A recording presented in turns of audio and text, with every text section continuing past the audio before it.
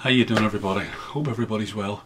It's Sunday, it's the 14th of November 2010, and it's sort of late in the morning, and I was out earlier getting newspapers, and I bought an English newspaper and an Irish newspaper, and both of them are basically the same things on the front cover. And I'll show you the English newspaper. You can have a read. It's that Daily Mail rag thing, okay? You see it there, look, there's it there. Can you read that? Basically says, Oscars for 60 billion bailout now urges EU banks. And I've put a link to the Irish Independent, and they basically, their front thing is that they basically cover it to in a much more indirect, you know, look at the Irish, oh, they never talk about A, they're always talking about the backside of A. Well, that's what this Irish Independent article is, an impoverished article, but it's basically trying to deal with the same thing.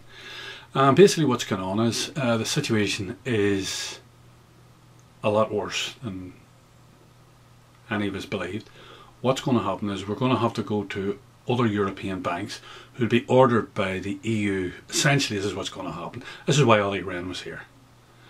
What's going to happen is the EU will order essentially other banks, German, French and Italian banks, or whoever has the money, to loan us between 60 and 80 billion. Now, how it's all going to be done, I don't know. But the fallout's going to be the same. The fallout essentially is going to be the Europeans will own our state. De facto, de jure, no matter what way you look at it, we're a defunct, insolvent, bankrupt state. That's what we are. And this is going to lead on to the second thing that I'm going to deal with. That's the reason I'm opening with it. But it's just sad. I think the whole thing is incredibly sad. And the sooner we have a general election, the better. I think if we don't have a general election, there's going to be serious and widespread civil unrest in the country. There's a lot of anger out there, a lot of pent up anger. People know basically what's going on. People know essentially what caused this and what brought this about. These Fianna Fáil incompetent criminal types brought this about. And them and their banker friend, their bankster friends and their speculator friends brought all this about. So when you add the whole thing all up, we own a colossal amount of money to Europe, and in order to get the money and in order to be able to pay it back, etc, etc, etc, they're just basically going to take Ireland. They eventually, what has happened essentially is, what has actually happened is, we have now become the school children of Europe, us, the Irish, and our betters, our more mature elders in a political stroke economic sense, are the mainstream European people like the Germans and the French and whatever. And what they're doing is they're patting us on the head and telling us, it's all right, it's okay, you don't worry. You don't know too much about money. We'll show you all how to operate. And we don't. We obviously don't. We know nothing about money. I told you about our economists. That whole body fraternity, stroke, university core, all those faculties, they should all be stood down immediately tomorrow morning. They should all be stood down tomorrow morning. It would be like, making an analogy would be, imagine the engineering faculty of Ireland building a huge stadium which held millions of people, held the whole population of Ireland, and they used all the most advanced formulae and everything else, and at the opening ceremony all of the people of Ireland went inside the stadium and the stadium collapsed. The stadium collapsed down, and so a tiny number of people were killed, but hundreds of thousands of people were injured. Imagine the fallout there would be. Because that's what's happened in an economic sense. That's an exact parallel of what has happened in an economic sense in Ireland. All of the people were suckered in to false and lying notions by these economists. Oh, they supported all this. These economists, these professors of economics and guys with doctorates and all the rest of it, working inside the banks and working inside the public institutions and working inside the state, they all supported all this notion that this was a legitimate thing. And of course, what it's brought us to penury. It's brought us basically that a bigger grouping of people inside Europe now de facto own us body and soul. We're now economic slaves to the mainstream Europeans. That's what's happened. Now, this brings me on to the second thing. The second thing is an issue that has been raised, particularly over the last couple of weeks, by a load of people. By a load of people. No, yeah, a good number of people. They've emailed me and contacted me, mostly emails.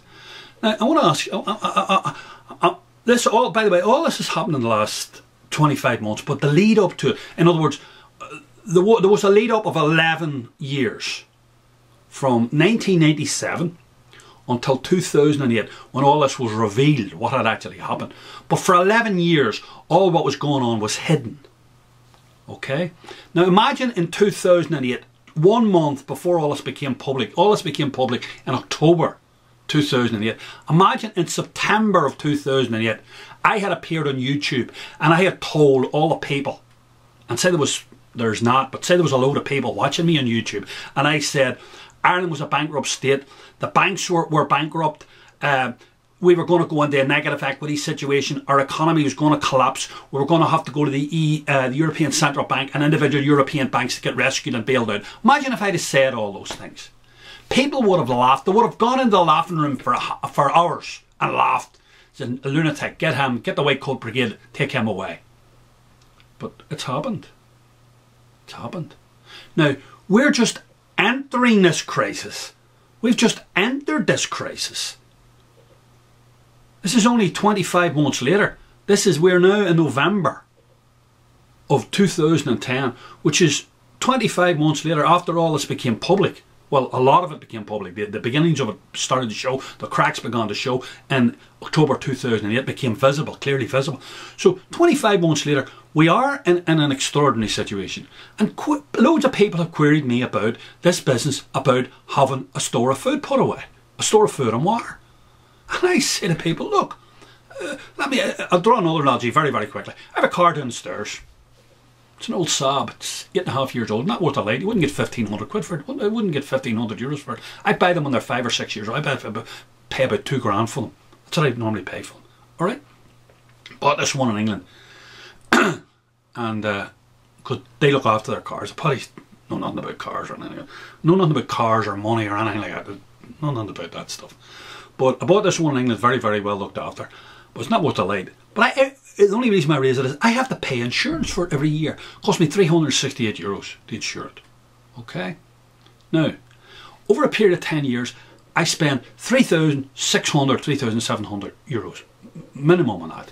Okay? Now, the bottom line about it is, which I find it truly extraordinary, is that people would not be prepared to spend a couple of €100. That's all I'm asking. And I'm only suggesting this. I don't care whether you do it or you don't, but I think it's a sound and sensible idea. It's like a personal insurance policy you take out, and all you do is you do it over the next coming few months, and every week, if you can afford it, you spend between 10 and 20 euros on extra food, dried food and tinned food. That's all you do, and you put it away. You get yourself a bookshelf thing, and you stack it all up in the bookshelf, and you have pasta, no potatoes, none of that crap, none of that shit food. You have pasta, rice, tinned vegetables, tinned protein, water, tinned soups, all the basic sort of stuff. So, because the other thing is, people don't understand. I don't want it to turn. I don't want all this situation to get ugly. I want people to have a happy and a peaceful life. But we're governed by a crowd of incompetent criminals. That's who governs us at the moment. They've got us here. We didn't get. I didn't buy any mortgages. And the vast majority of people in Ireland didn't buy any mortgages. It's a small number of people have got us here, brought us here to this. It's a terrible situation we're in. Now, it may not get worse. I'm not saying it will get worse. I'm just saying, is it not an insurance? It's an insurance policy. That's all it is. Would you not spend 300 euros on your family? It'd give you a respite for a month. You won't be running around. Please believe me, in 1800, in the early 70s in Belfast, I saw what it was like. It only lasted about a week, 10 days. See, while it was going on, it was horrendous. You had all the money in the world. All the money in the world didn't buy you anything. I had a load of money. At that time, I had access. I was involved and politically involved in the north of Ireland. I had access to a load of money. Couldn't do nothing with the money. Money was no use. Couldn't buy you the food. Couldn't get you water. It's a hell of a situation. As I say, it only lasted a short period of time, but while it was going on, it was not very pleasant. So what I'm saying to people is, just think about yourself. Think about your family. If you're not worth spending 200 or 300 €, if you prefer to go out and spend that over a weekend, boozing up, best luck to you.